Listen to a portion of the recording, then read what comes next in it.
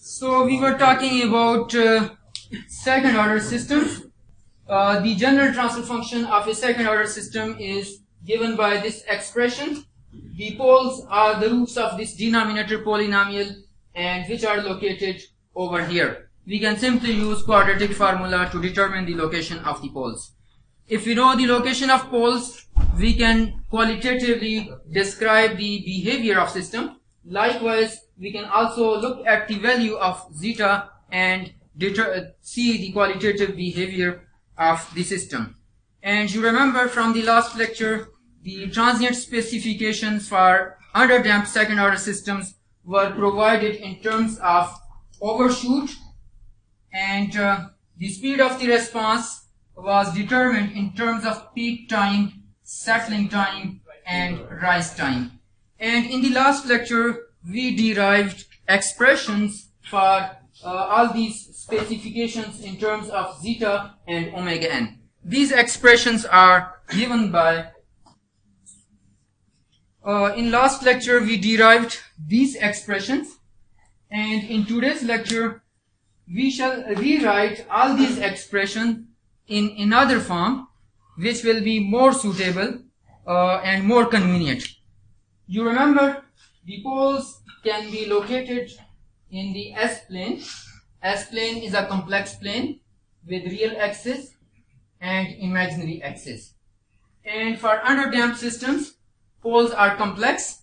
Real part is equal to minus zeta omega n, and the imaginary part is given by this expression.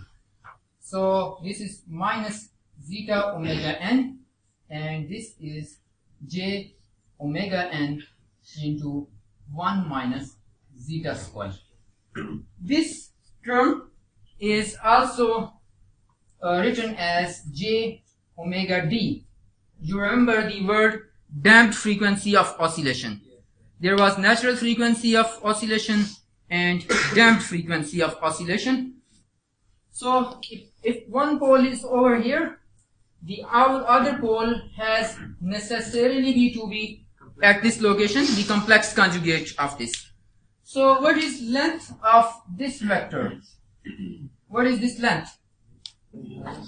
Square of this plus square of this whole square root. So if we compute it, so zeta square omega n square. So this is equal to omega n square root, which is equal to omega n. So this length is omega n. This angle, the angle which this vector from origin to the pole, that is named as theta. And we can see that cosine of theta is this length divided by this length, right? So what is that? So zeta is equal to cosine of theta. Cosine of the angle which this vector makes. This vector is from origin to the pole. Clear? With these definitions, we rewrite the expressions.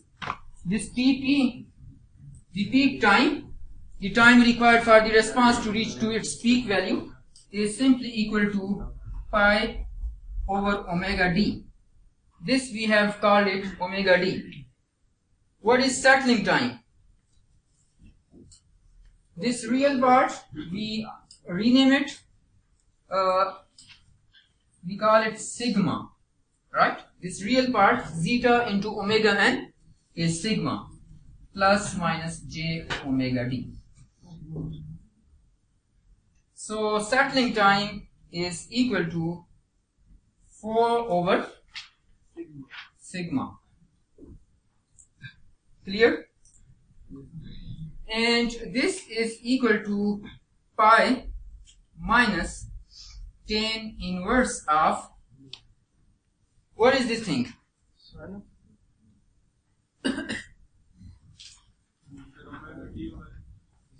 This length divided by this length, what is that? Tan theta. So tan and tan inverse, what is that? theta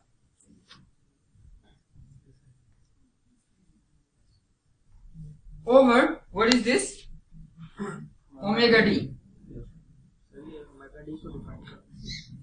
Omega d is omega n multiplied by 1 minus zeta square root, that is omega d.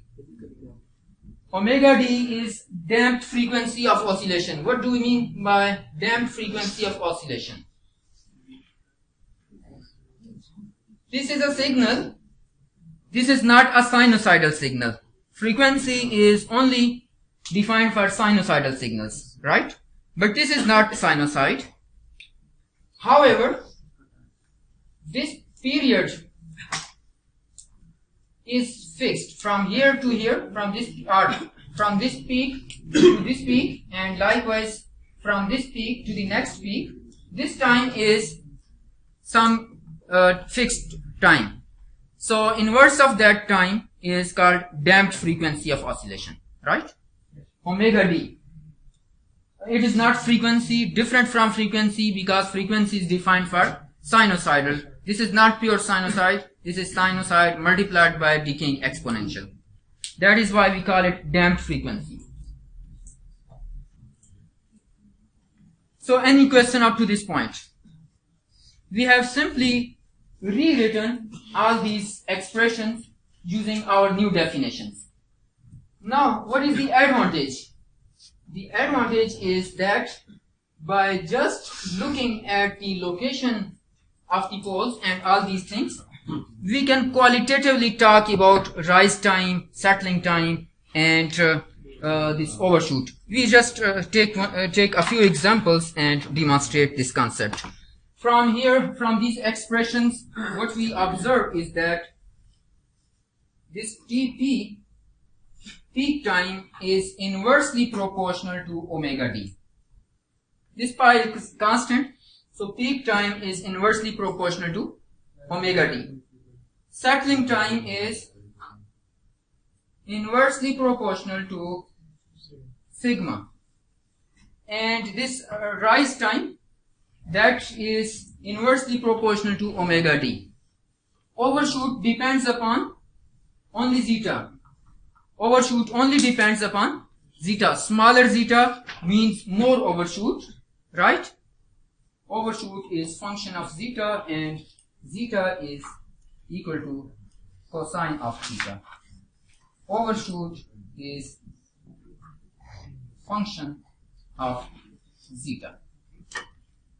What is the advantage of all these expressions? That will be clear from these examples. I have two systems. So let's differentiate this sigma and this sigma by putting d over here. So let's put d over here. So this sigma is the level of this axis, and that sigma d is some precise value. So we have one system with poles over here. This is system 1. Let's label it. And here is the location of poles for system 2. I sketch these, since the roots are complex, poles are complex, so we know the response will be underdamped. So I sketch the response for the first system, that is system 1, and you will be required to sketch response for the second system. So this is response for system 1, and you are required to sketch response for system 2. पहले बताइए कि which system has more overshoot? System 2 has more overshoot because theta is more. Theta more means zeta is small. Theta large means zeta small. This system 2 has smaller zeta. Smaller zeta means more overshoot. If there is less damping, there will be more oscillations. So smaller damping ratio, you also remember it from the expression for C of t. So here it was something multiplied by e raised to power minus zeta and some other things. So zeta smaller means this term will decay slower and more overshoots. Smaller zeta means more overshoots.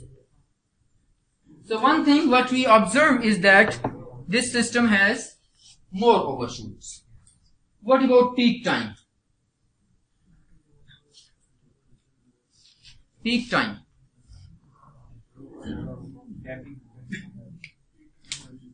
Yes. Omega d for this system is more. So peak time for system 2 will be less. So for system 2 you will get peak earlier. What about settling time?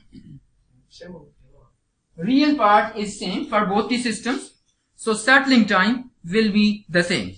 So I very roughly sketch it over here just to show all these points. We have more overshoot for this system, system 2.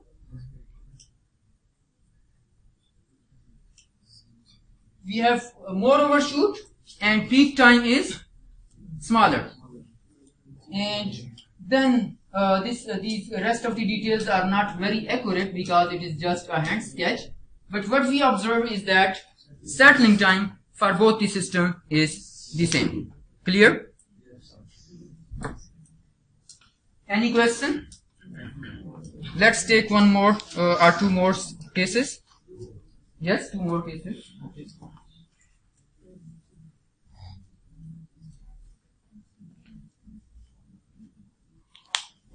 System 1 has poles at this location. These are complex conjugate, and system 2 has poles at this location.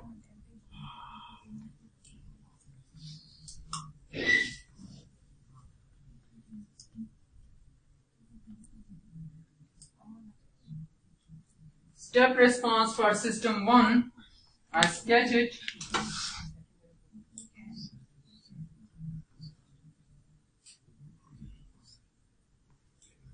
So, what is comparison of the two systems? What about peak time? Peak time is same for both the systems.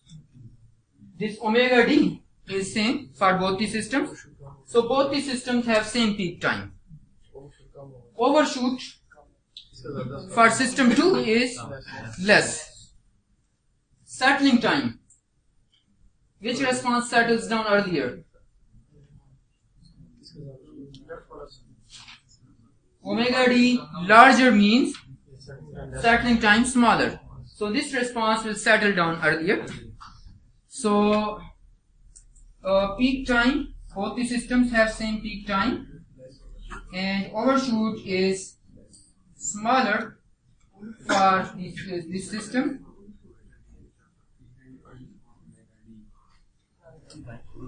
So roughly this is the sketch of response for system 2. Peak time for both the systems is same because omega d is same. Settling time, this response settles down earlier. This has entered into the band faster than this one because the real part of the root is larger. And zeta, this system has system 1 has smaller zeta.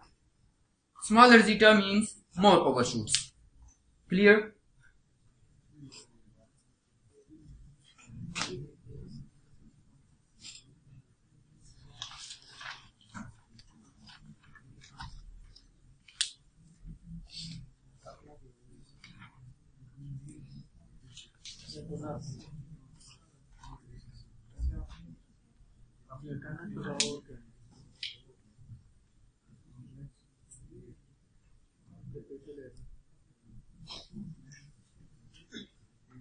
System 1 has this plot.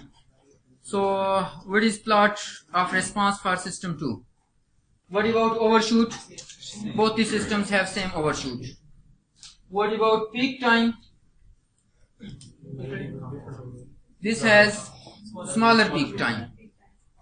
What about settling time? This one is small.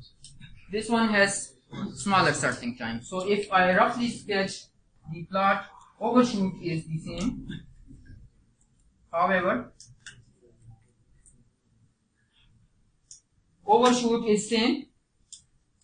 Peak time, this system has smaller peak time, and response for this system settles down earlier. So that is by looking at the location of the poles or looking at the values of zeta and omega n, you are now able to talk about all these specifications. So in later stage, when we will be asked to design controller for a system or to achieve some certain transient response specifications, we shall be playing with the location of the poles of the system. We shall somehow change the location of poles for a particular system to achieve the desired specifications. Any question?